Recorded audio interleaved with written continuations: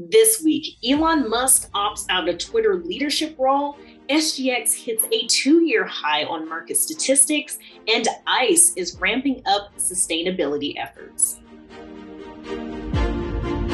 This is Alex Perry with John Lothian News, and this is your recap of options and market news from the week. Here are some of the week's top stories. The Financial and Energy Exchange Group, or FEX Global, announced that it is suspending all future and options trading pertaining to the ESPO Asian Crude, or Argus, benchmark.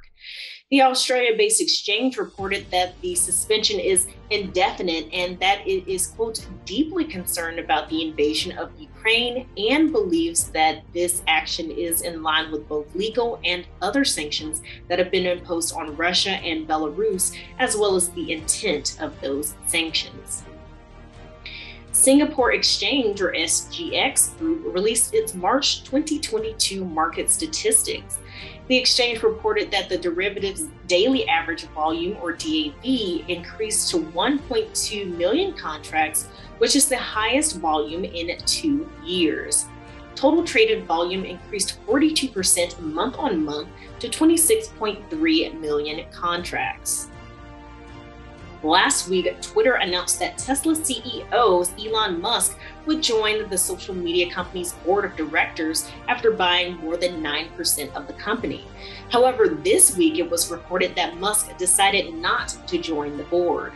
Twitter's stock dropped 7% the morning it was announced, and Musk said that Twitter should focus instead on solving San Francisco's homeless problem by turning its San Francisco-based office into a homeless shelter since most employees work remotely.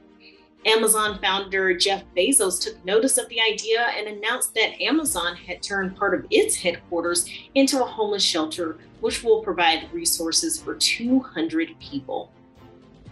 CME Group announced a change to its leadership structure, appointing a number of people to new roles within the exchange. CME said that this is in an effort to boost global expansion and to, quote, support its growing international business in Europe, Middle East and Africa, and Asia Pacific.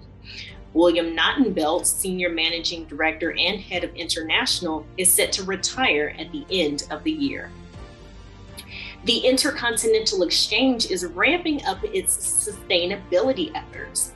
The exchange announced that it now offers data coverage for environmental, social, and governance, or ESG, for over 1.5 million mortgage-backed securities, with the exchange saying it has increased its total fixed income coverage to over 3 million instruments. ICE has also partnered with McLaren Racing to focus on sustainability and diversity. The exchange will sponsor McLaren's Extreme E-Team, a new series that features, quote, all-electric off-road competition with male and female drivers behind the wheel. That's all for now, but be sure to tune into this week's edition of John's Take. Also be sure to check out our Options Term of the Week presented by Euronext. Fast approaching is the 40th Annual Options Industry Conference to be held on May 10th through the 12th in San Antonio, Texas. This has been Alex Perry for JLN. Thanks, and we'll see you next time.